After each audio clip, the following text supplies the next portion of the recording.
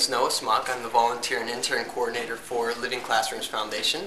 We're in our 24th year of programming, so since 1985 we have been operating in Baltimore for the benefit of the broader community in core areas of education, environmental services, employment services, historic preservation, and community outreach.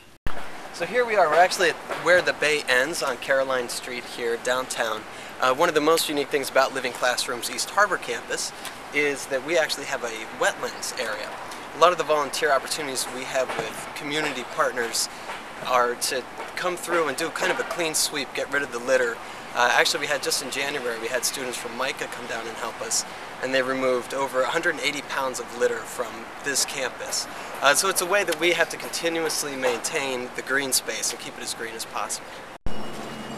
So we have a number of volunteer opportunities that we've done in the past, and those are growing this year because we are opening the Masonville Cove Environmental Education Center. So volunteer opportunities include invasive species removal, native plantings, and we're going to need this on a mass scale, anywhere from an individual who wants to participate in a given day to small groups to large groups.